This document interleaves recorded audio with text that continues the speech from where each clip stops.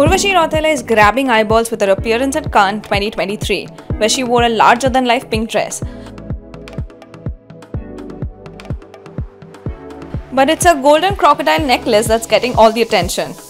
This is Urvashi's first look at the prestigious film festival. Her choice of accessory has got the internet talking. She was one of the many Indian celebs that arrived in Cannes on day one.